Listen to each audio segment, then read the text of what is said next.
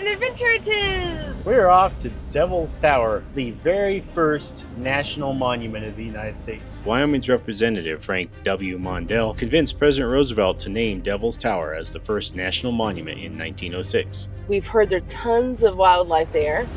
We actually heard to watch out for the wildlife because somebody almost hit a bison. Devil's Tower, with its many faceted size rising 1,000 feet above the terrain, has captured the hearts and minds of many explorers, geologists, and Native Americans alike. Here we are in South Dakota now. Wyoming? Here we are in Wyoming now. This will be the first time we're traveling in a caravan. And we're the Bob. So I think Google's idea of how fast we can drive down this one-lane gravel road is a little exaggerated. Just a little bit. Actually could have fallen asleep. Finally, we watch out for some fires and get intercepted by the Sundance Kid.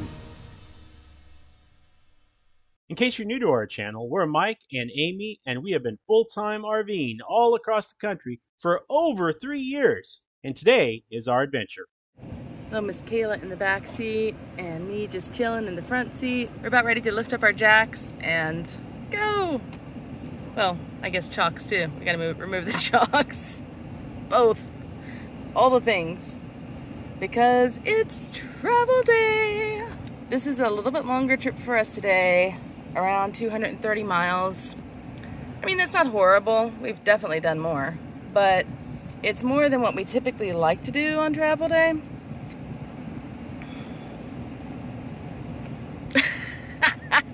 This is what it's like being in the driver's seat while we're hitching up.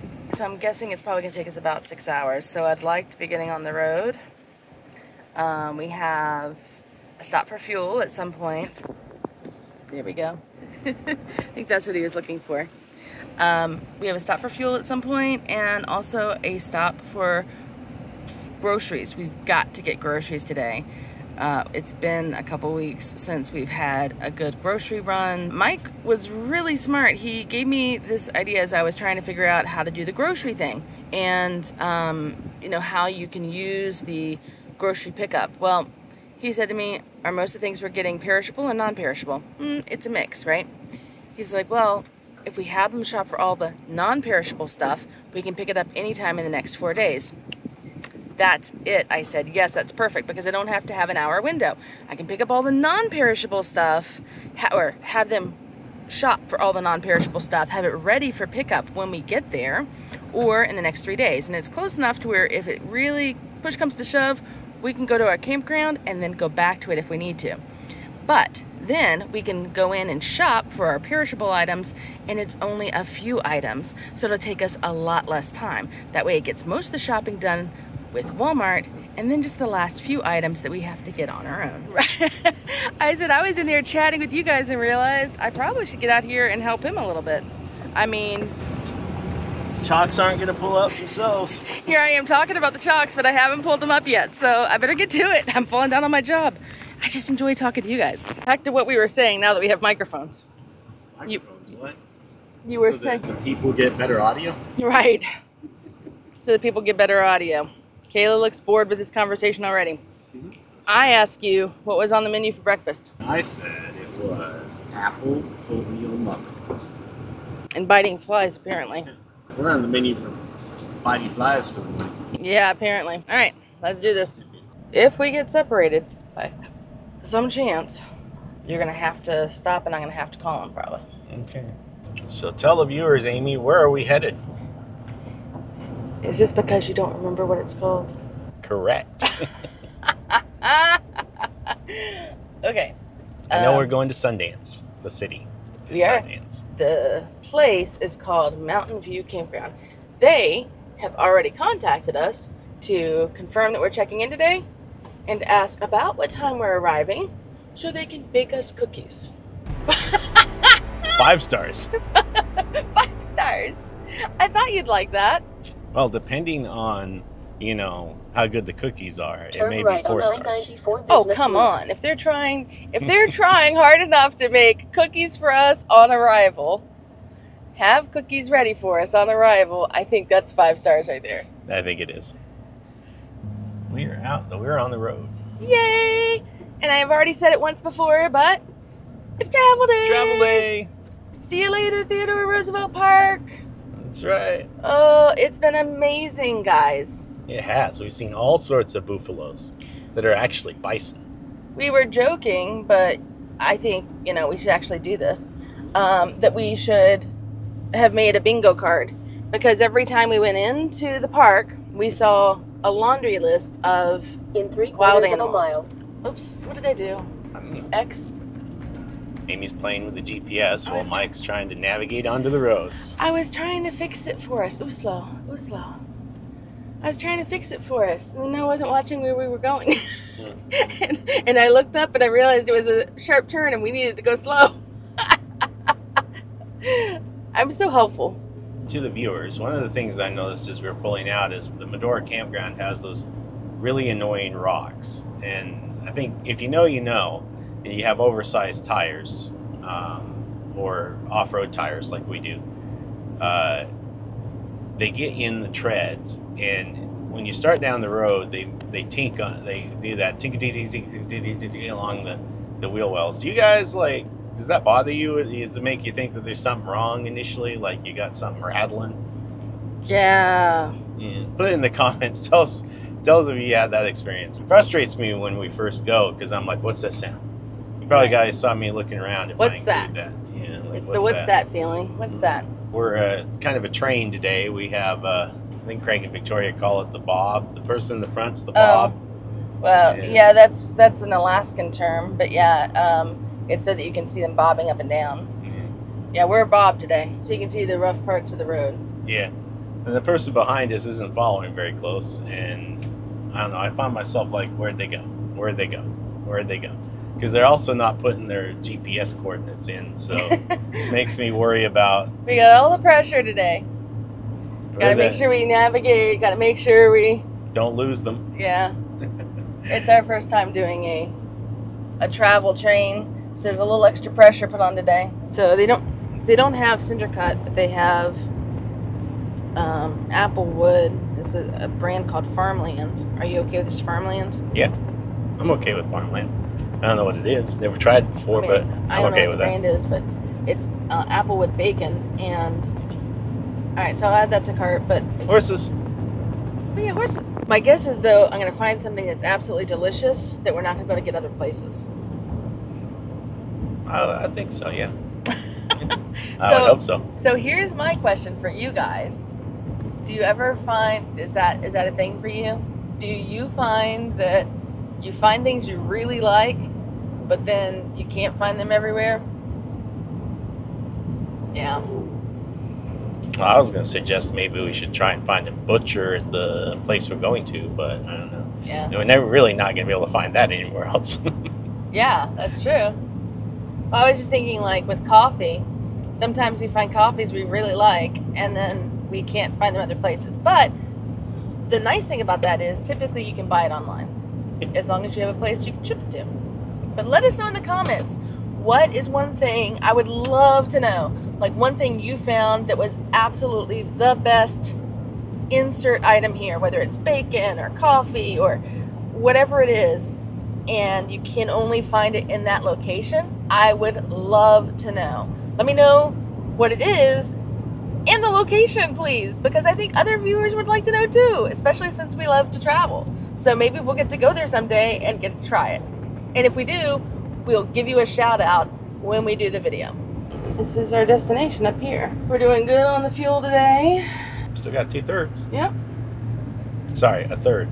We still got a third of a tank. So this is called a truck stop. I think it's a very loose use of the term, but I definitely think trucks can stop here because it's got no overhangs. And the diesel, I believe, is... Oh, they may have a diesel right here, too. I think it's on the far side. Kayla says she's ready for a pit stop. Are you ready for a pit stop, baby girl? So ready. Hey. I'm ready for the snacks. Hey. Hi.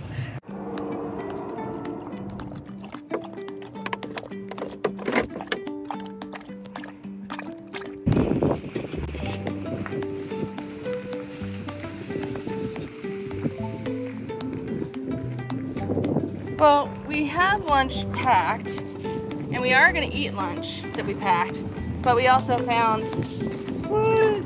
other things. They had some local meat that we wanted to get. We wanted to go by one of the butchers, and we weren't able to, so we ended up getting it here.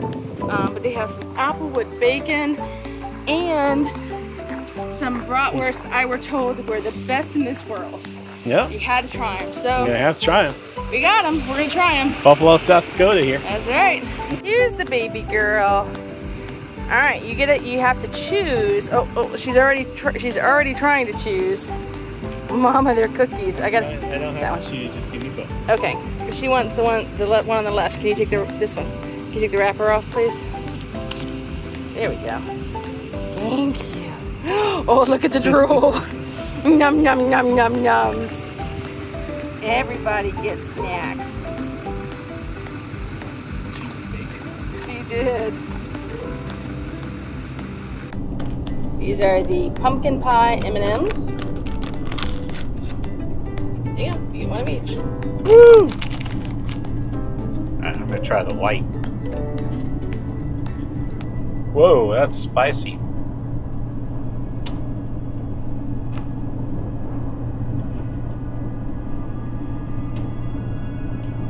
It's definitely pumpkin spicy. Yeah, it's like they unloaded an entire can of pumpkin spice into the. It's not bad.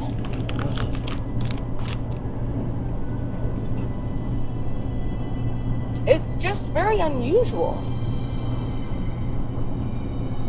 We are here at the center of the geographical center of the nation. That's right. Geographical center of the nation. Yeah, Amy got it. I forgot. The geographical center of the nation. And they have a monument. Yay! We made it! They do have a dump station here as well, which is really nice, but it does currently say that it is out of order. But this is where we found parking, at least for today, only for a few minutes, but it was long enough for us to go get the pictures we wanted. Ice cream shop over there. And they've got a statue over here. So it looks like this Walmart pickup station is RV friendly.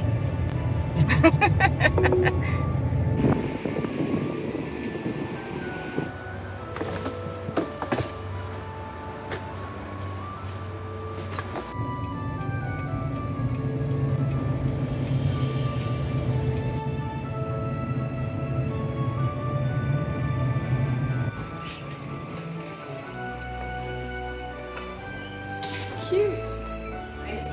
Good, how are you? Good.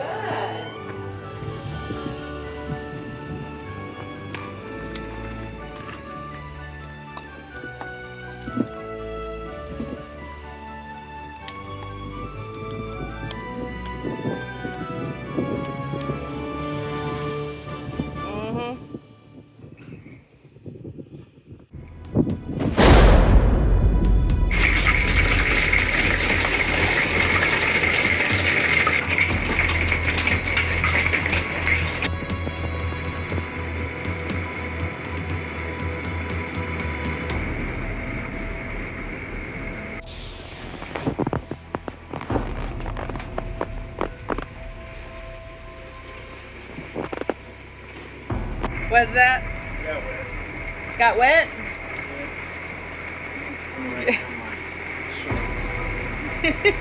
You gonna go change?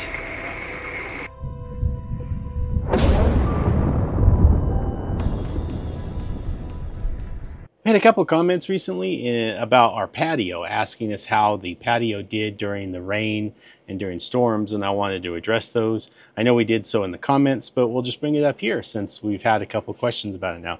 The patio does have a rain tarp, which you can see right here, which has two parts, a door part and a longer part that covers the TV. That works really well for keeping just the basic rain out. But when it does get windy like it did last night, the tarp, because it's only held in by Velcro, which you can see here, it's 3 strips of Velcro that hold it in, and it can get blown around if there's a high wind, and especially when there's a high wind coming directly from the back, which is what happened last night. So we put the tarp up and then we closed the patio, and that's one of the very few times we've actually had to close the patio, and it's a good thing we did because it started hailing, and that is definitely a time I would recommend picking your patio up. Now ours it's really actually easy to pick up. You've seen a couple time lapses of that, but ours is a little bit more difficult because we have the ramp, and then I typically will lock our e-bikes to the patio, but I've learned that that's not such a great idea when you have to raise it during stormy conditions. So we're going to find another place to lock the e-bikes up. That's about it though. It's actually, the rain tarp's really effective. It's got a chain in it that holds it down, and that keeps most of the rain out and keeps all of this area fairly dry. As long as you remember to put the rain tarp down, which I've forgotten a few times. And when I did, I just mopped up down here. Usually the rain only comes to about here, and sometimes it'll get up to about here and splash the cabinets. But the cabinets are really well sealed and painted.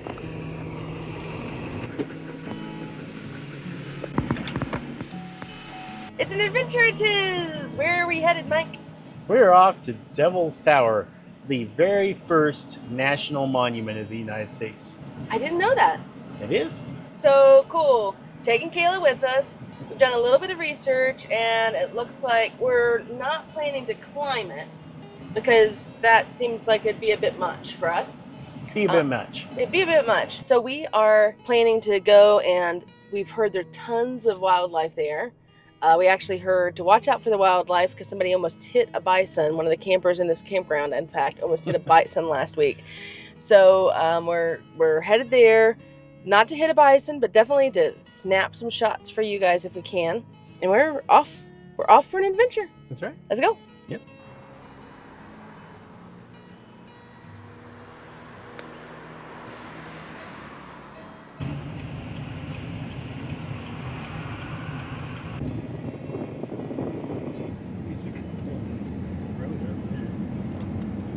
Kayla. Little frustrating because there are all kinds of restrictions.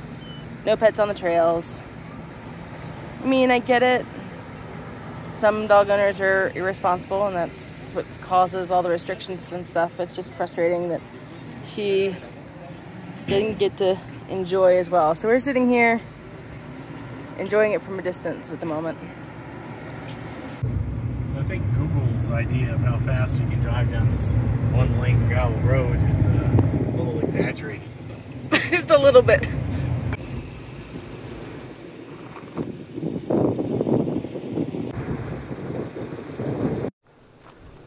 Yes. Is it okay if we come up?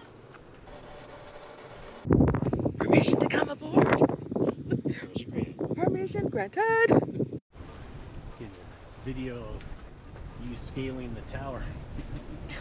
Yay! We made it up to the top-ish, as high as we could go. But it's a beautiful view up here.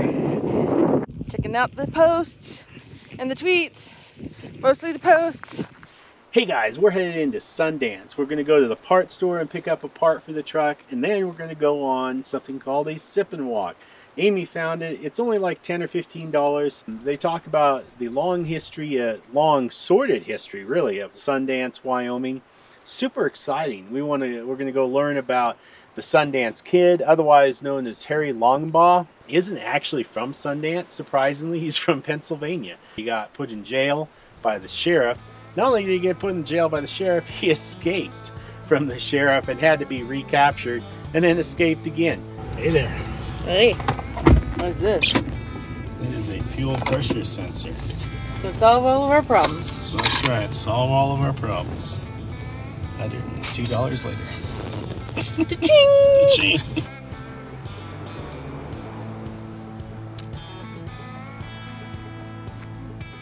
Folks in town, I came right away.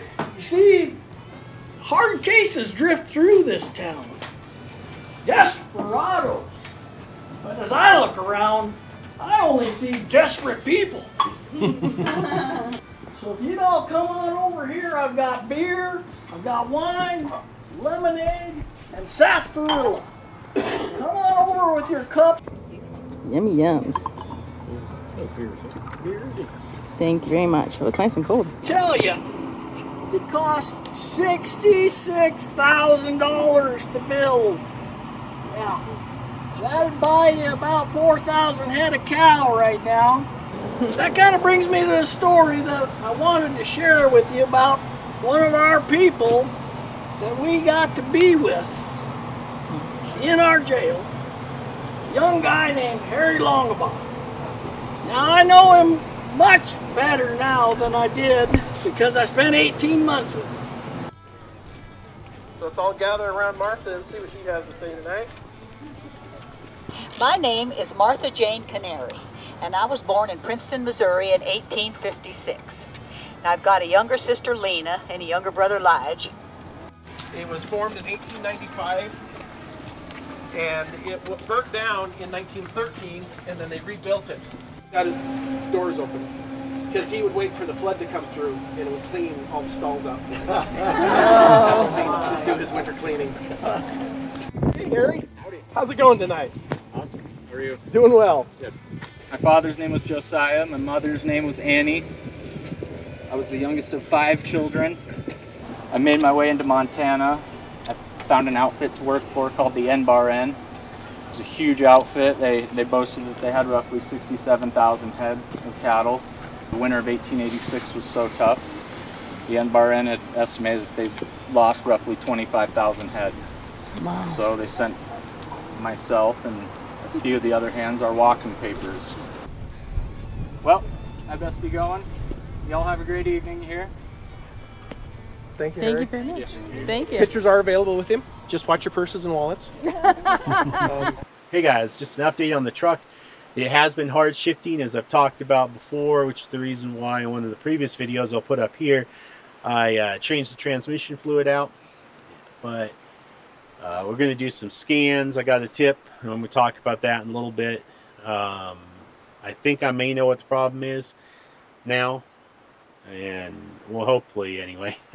My scan tool did reveal it was the fuel pressure sensor, so I'm trying to replace it here, but I can't get the wire off, so we had to make just one more trip to Napa to get a special pair of pliers to get the wire off, which I just did, and now I'm getting the fuel sensor replaced. Unfortunately, it's very difficult to try and get it torqued. I said, how good is it? I'm done. What? Give me a high five. That definitely deserves a high five. You got it done? You got it installed? I did. Awesome! Yeah! Yes. You rock. I don't know if you heard, but like...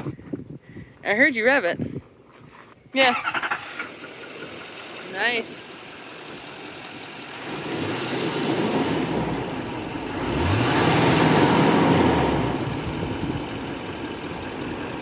Not sluggish anymore. You rock. Although you see it fixed and working here, unfortunately, there may be some more ominous things on the horizon, so stay tuned in the next episode. But hey, it's better than it being the transmission.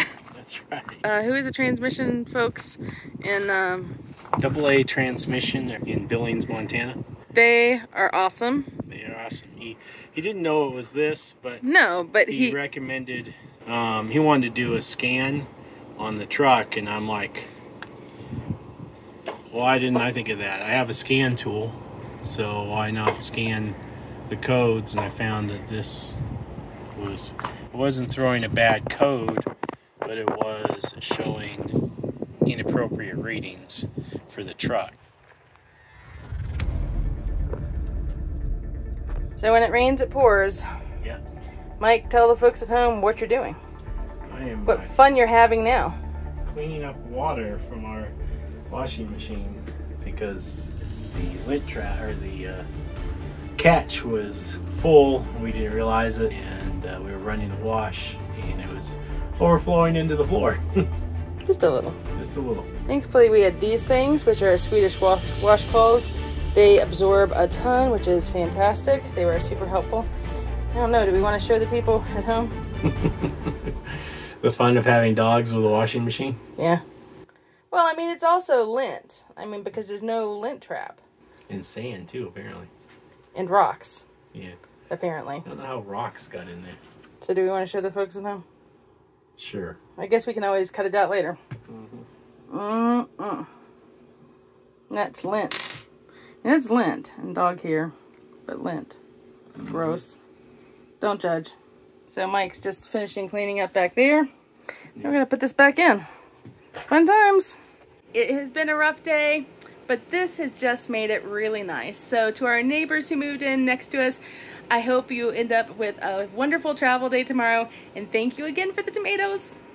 Stay tuned next week where we throw caution to the wind and we climb 9,000 feet to Boondock. We also get into some deep trouble where the repairs to the truck fail and we're stuck in a Walmart parking lot.